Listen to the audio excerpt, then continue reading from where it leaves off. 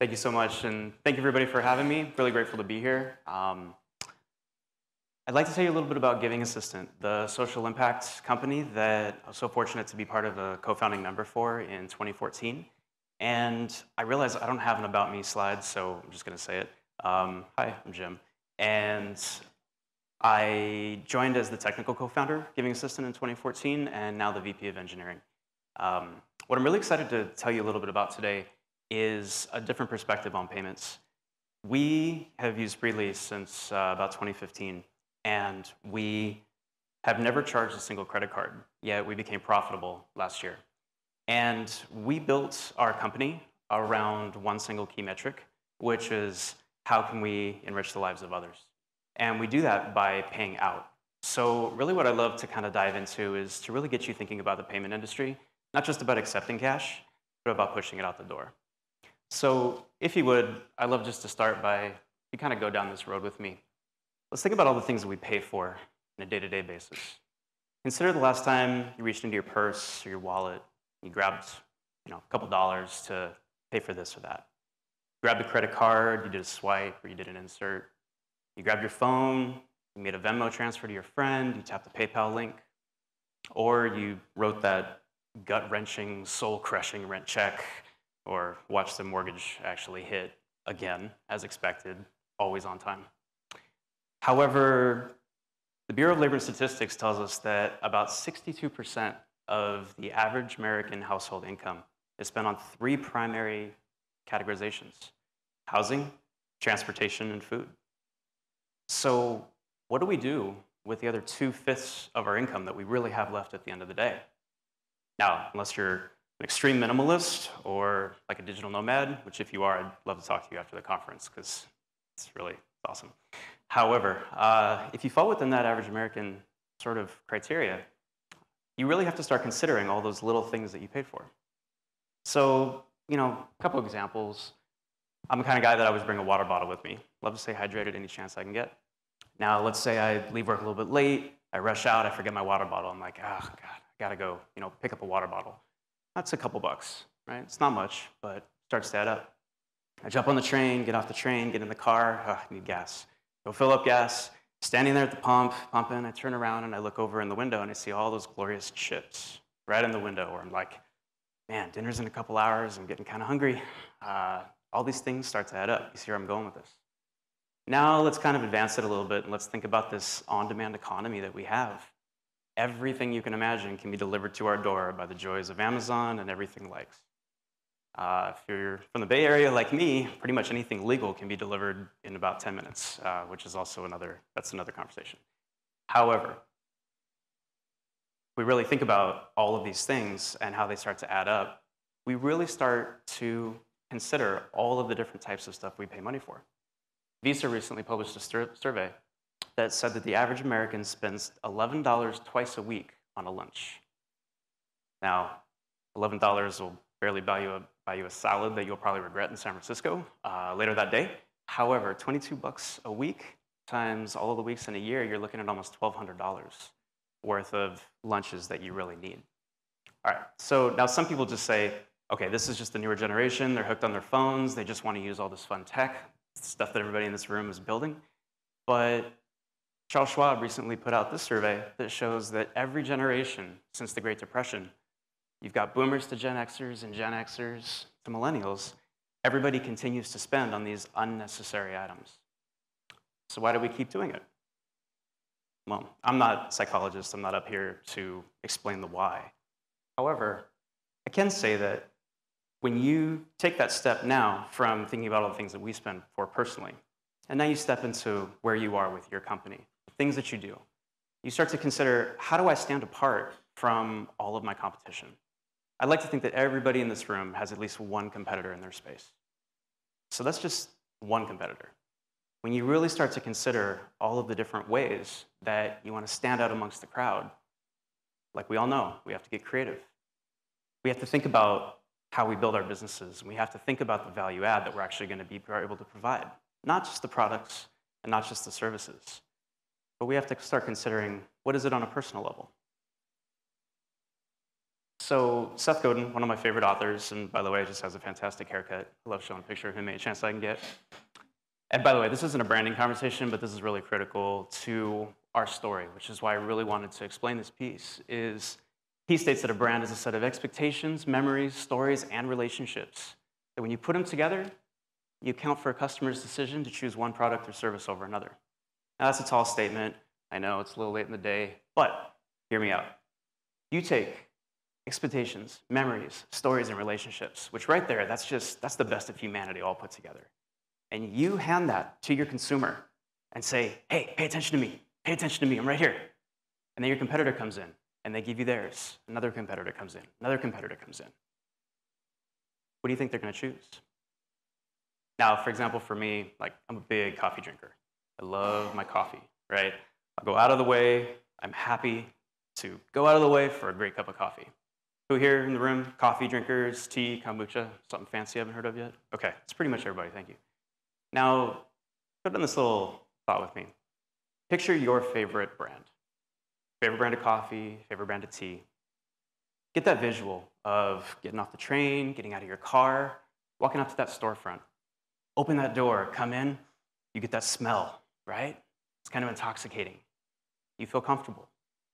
You look around, you see all the people, you hear the sounds, you look up at that menu that you haven't read in a year because you know exactly what you're getting and what you're walking out with, right? So that is something that brand pays a lot for. There's nothing wrong with that. They're using their marketing spend, they're putting all of that effort into getting you to be simply a loyal customer. And the concept of loyalty is not new for anybody. But you take a step back and you think, well, that's only if I can afford a storefront. That's only if I have this ability to really give it my all, to build this brand and to make it something magic. When I walked in to go get that bottle of water, there's a lot of bottles of water in a really crappy, small little fridge. When I'm looking at those bags of chips while I'm trying to make sure nobody's gonna steal some gas from me because I just realized I'm hungry, how do I choose? How do I stand out from the crowd? So what I like to present is a theory, and something that we proved with Giving Assistant. But when you give your brand to a customer, and you ask them to pay attention to you, and then you have another competitor come in and another competitor come in, and you really want to stand out, how do you expect them to pay attention to you? However, my theory is, what if your favorite brand could pay you to use their product or service? I love that emoji. I needed to use that emoji. I didn't know how I was going to use it. I started putting the deck together. It just kind of fits. So, okay, we're past that. Moving on. Now, we're not new to reward-driven economy. Back in the 1800s, this company, S&H Green Shields, was one of the first to introduce this concept of rewards to, I don't know, humanity, at least in recorded history. And by the way, who here just loves searching Google Images for stuff? Like, I came across this, and like, how awesome is that? Americana family from the 50s, just like all happy around the dinner table collecting stamps. And you know, the concept was simple.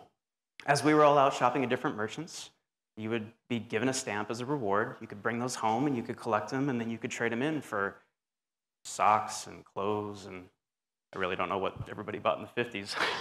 But this was a great concept that took over 100 years before it actually started to catch on. And then when it caught on, it was still just rewards. It wasn't anything to write home about. Now, then, fast forward a little bit, William J. Tobin wrote a patent and introduced the very first affiliate marketing concept in the early 1980s. But it would still take another 15 years plus until Amazon released their affiliate program and everybody started to take note. Because obviously at the time, Amazon was starting to show their authority in the market space. Now, I just want to explain really quick what this affiliate model is for anybody who doesn't know, or just make sure that everybody's on the same page here. Now, let's just say you're a fantastic content blogger.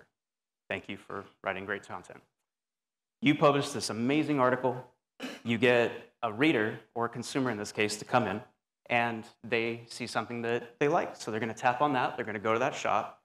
You've just published an affiliate link to this store. When you get to that shop, they do their best to convert you. They do. This consumer says, I need this thing in my life. They buy it. It moves into an affiliate network, and this affiliate network figures out that you, as the content publisher, referred somebody, and they made a purchase. Simple as that. They send this information back to the merchant. The merchant says, yep, I shipped it out the door. All is good with life. I think I'm going to pay them a little commission for exactly what they just did for me. They send you that cash. Everybody's happy. Now, when I first learned about the affiliate marketing kind of ecosystem, it was exciting to me because I saw the potential for not having to build my own store, have my own products, and I could still, maybe make a little side income years back. I experimented with everything from selling ebooks in Farmville to, wow, did I just say Farmville? Yeah, I did. So I'm going with it. Selling ebooks with Farmville to actually building like a formula and teaching people how to use Facebook ads. And this was like when Facebook ad platform was 2 pages and you didn't need a PhD to actually navigate the UI. Now, when I met my co-founders, we'd all dabbled in the affiliate space. We'd all dabbled in the e-commerce space. And we'd all done something with charity. So we knew it was too big for just any one of us to do alone. So we looked at the market, and we realized that by 2025, we're looking at the US retail and travel affiliate spend to be over $1 trillion. Now, that's a lot of cheddar for anybody at a cheese factory.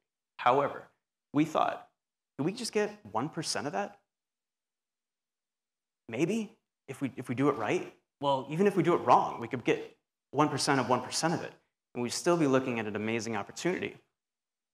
But just what if we're able to convert that money and do something philanthropic with it? Now, there's mixed feelings about the affiliate space because everybody just says you're just hoarding links and you're trying to get more people to buy stuff that they don't need, and part of that argument's true. But in a world of capitalism mixed with altruism, it presented a different picture. We told ourselves that if we could actually put this together and make it work, the obvious was simply we saw that value in merging philanthropy with e-commerce only if we made it easy. Then our answer was simply this, that we could build a platform that shoppers could donate to any nonprofit just by clicking the checkout button that they were already doing. Now, if any of you run a store, you might be thinking, wow, this guy's up here selling black magic. It's not like that at all. What we wanted to do was we wanted to fix one of the top 3 problems with commerce in general, which is shopping cart abandonment. Talk to any merchant, and they know they're tired of having a storefront where everybody comes in, tries things on, and then leaves. Or they're tired of having an e-commerce site where everybody fills up their shopping cart and they get distracted by the latest social media posts and they bounce. But more importantly, people just want to know that they're having a great deal when they're shopping online. So we found we weren't the first to introduce the concept of cash back, and I will not even get close to saying we were. But we are driving this concept where as you're shopping online, you can just get the best deal in the industry and know that you're doing the best with your money. So now how does this relate to everybody in this room? You're probably thinking, yeah, this isn't our problem. We don't want to deal with that. It's not our business model. There's risk involved. There's risk in everything, right? However, the most important one that I hear from everybody is, you want me to consider working with other people's money? Why would I want to do that? I'm happy just collecting money with my own system. But the plot twist is, if you have a business model right now, you already are working with people's money. You're taking their money. Again, there's nothing wrong with that. Congratulations for having a successful business model. I applaud you. But hear me out. Consider a world where we found this as our opportunity, that people love receiving money, don't they? It builds the utmost trust. Whenever you receive a payment from somebody, think of the last time that you received your paycheck. You kind of trust your company when you receive the paycheck, right? You get it early, kind of awesome. If it comes late, you're knocking on the door of HR, aren't you? And to be honest, it's nice to give every now and then rather than just to take. So we took all of these concepts, all of these theories, we put them all together, and we decided, okay, we're going to go for it. We launched a coupon website. It was our beachhead into the market. Emblematic of 2014, it was glorious, right? With this massive header with boys dancing. I still don't know why boys were dancing in the header, We had a run-on sentence, which my copywriter just revealed to me that I didn't even notice. Logos everywhere, and it's a little hard to see with the blowout on the exposure, but the hand is actually gray, and we call it our zombie hand logo because it actually looks like a dead hand holding a heart. It was really fantastic. None of us even saw it until 2 years later. It's kind of like that FedEx arrow. Once you see it, you can't unsee it. So we launched and it was working, and we decided, okay, we're going to launch this cashback loyalty platform. We're going to make it easy for people to just continue to check out, and we wanted to teach people along the way, this is how we were. We wanted to give them those memories and those experiences as we can build them. We're a brand new startup. Like, this is Silicon Valley episode 1, right? Jump into our browser extension. We wanted to integrate with their day-to-day life, wanted to make it as easy as we could. And we said, okay, this is the time. This is how do we make it different? How do we do this innovation? You know, I'm the engineer in the group. I'm trying to think, how can we plug in and do what we want to do best? And we decided we have to come back to our why, and we have to wear our heart on our sleeve. And again, it's a little hard to see with the exposure, but our browser extension, always trying to just lead with the impact that you can have just by using our product. Explaining to people that as you interact with our product, you're generating wealth. You can choose what you want to do with it. And we did that every single step of the way. We would show people that they could pick their favorite nonprofit, and they could give 0 to 100% of anything they earn. They could be passive donors, and they never had to open their credit card other than to purchase what they were already going to purchase. So we started getting users. It was awesome, right? Talking like brand new startup, everybody's excited, next to no money. Some days you have no idea whether or not you're going to pay yourself. Like, this is, again, Silicon Valley episode 1. We started to grow. We started to get users, and people started loving it. And we said, okay, we've got to start paying people. How are we going to do that in a scalable way? Well, engineers in the room, hands up? Yeah, that's what I expected. Thank you. All right, so engineers, you're right here with me. You know, there's 2 things that we forcibly never read: documentation and policy, right? So, fun story. About 2014, I had a Stripe account. And I was playing with my Stripe account, set my debit card up, charged it $1, worked as advertised, refunded it, worked as advertised. So I was poking around the docs, wasn't reading them, poking, of course, and I noticed that there was this credit API that allowed you to push money. And I thought, oh, that's cool. That's probably like, you know, like if Uber was using it, that's how they would push money to their drivers or something like that. But they probably had to charge them first. And I was like, well, this could be fun. I'm just going to try to push $1 to my debit card. So I did it, went to bed, woke up, realized, wait, my Stripe balance went down and my debit card balance went up. And I was like, oh, maybe that's because I actually charged myself a minute before. So I got home, I was like, honey, give me your debit card. And anybody who's married or has a partner knows that never really ends well. But she gave me her debit card. I tried it. I'd never put her on the system before, and I was able to credit to her debit card. And I thought, I wonder, what would happen if we were to charge our company card, make some miles, 10 grand, 20 grand, and then actually just start distributing that money to everybody who would want to tokenize their debit card? I thought, kind of crazy, but it could work. Well, it worked. It worked so well that for an early stage startup, we were able to push out almost $500,000 in our first year to people using their debit cards. At the time, and what everybody was comfortable with, what they considered secure, what they considered convenient, and it was awesome, right? We were growing, we had people raving about us, we had articles being written. It was so exciting, and we actually felt that we were doing some innovation in the industry. Everybody loved it, except one person at Stripe. And this glorious Wednesday, when I checked my email, we got this fantastic notification that it just wasn't going to work out. But what was great about it was it proved that it could work. I had never really thought about payments in a way, in this upstream fashion, where you could just link your debit card and technically kind of have a direct pass-through right to a checking account. But we learned a lot from this particular piece. One, we consider it our golden ticket because it gave us the early stage growth that we really needed to make a dent in the industry. But two, it really gave us the opportunity to understand that options matter to people when it comes to the type of payment that works for them. Now, you can see here this graph, the debit line, that was obviously when we had the most going out. We had to convert everybody over. That was the time that we switched over to Spreedly. Not everybody retokenized their cards, and we've kept it in more of a private release ever since. However, this is the year that we're releasing more payment forms. So we're expecting that to go right back up. You can see that when we converted from paper checks to e-checks and starting to go out, and then obviously PayPal is our clear winner.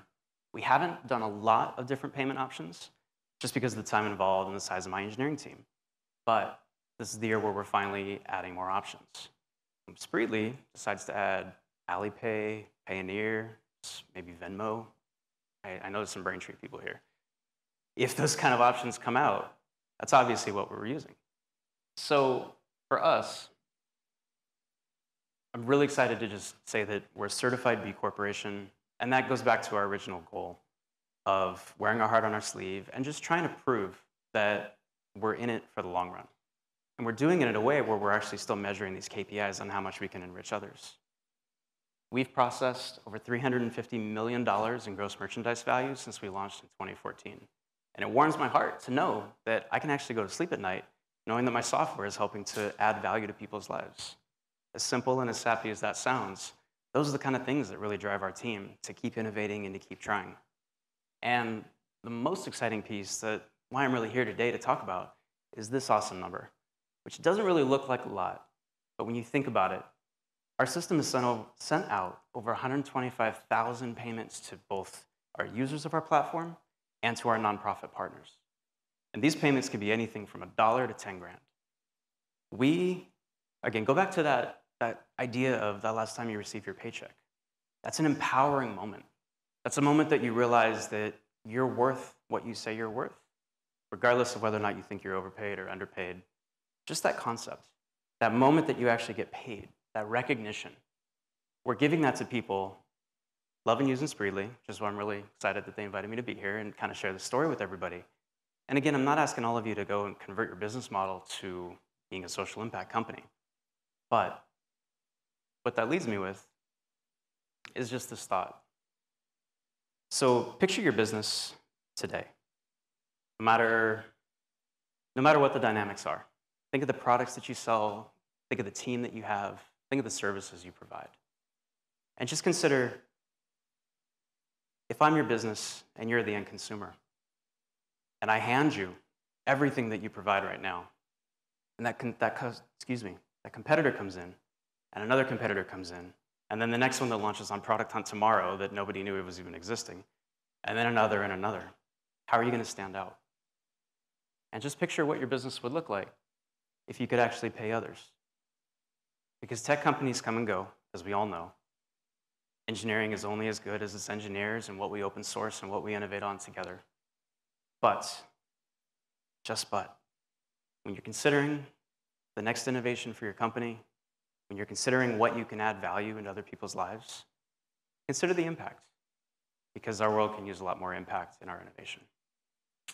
Thank you so much.